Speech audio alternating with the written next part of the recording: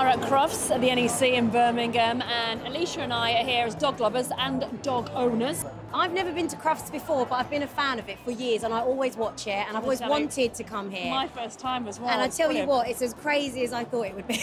We love it, but we've been coming every year probably for the last 10 years. The atmosphere, you can't knock it, can you? Wow. And we want to bring awareness to the Be Lungworm Aware campaign. We're supporting the campaign because lungworm is a dangerous parasite. Your pet dog can pick it up out in the garden, out and about, Alesha. It's so easy, isn't it? It's so easy, and it can be fatal. You can pick it up on snails, on slugs in the so grass. innocently.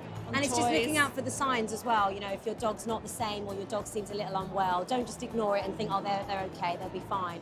Go and get them checked out.